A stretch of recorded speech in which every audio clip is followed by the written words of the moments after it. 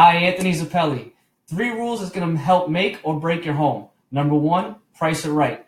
Do not make that mistake of overpricing your home because it's going to become stale and sit on the market for a long time. Price it at market value or even slightly below because 1, it's going to draw traffic to the house. 2, it's going to create value in the buyer's minds. And 3, it's going to give you the best opportunity to create a bidding war. Number 2, amp up your exposure. Have a strong marketing plan. Utilize the latest technologies and social media resources. And number 3, have a strategic action plan that's going to get your home sold for top dollar.